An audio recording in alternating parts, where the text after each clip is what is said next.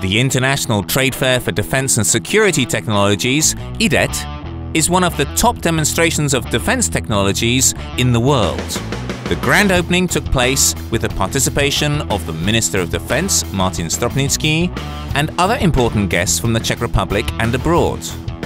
One of the most important firms in the Czech Republic, the joint stock company EVPU Defence, had an extremely successful stand at the International Trade Fair.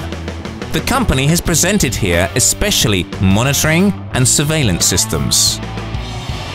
The climax of the trade fair was the awards ceremony for the prestigious IDET News 2015, in the presence of top representatives of the army, defense industry and journalists.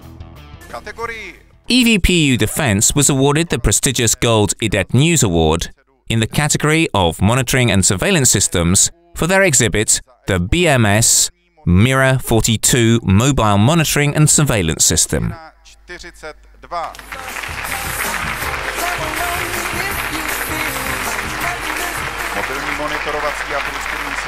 The mobile monitoring and surveillance system can be used especially for monitoring and surveying important areas.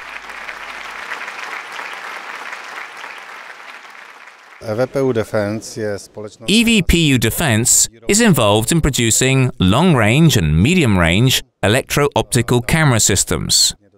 Our systems will be able to detect a person over 16 kilometers and a vehicle over 18 to 19 kilometers.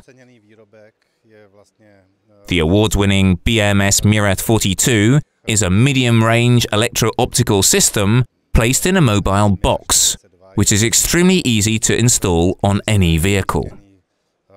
The operator can use a laptop or a simple operating device to monitor the surroundings of the vehicle both during the day and even in poor visibility and at night.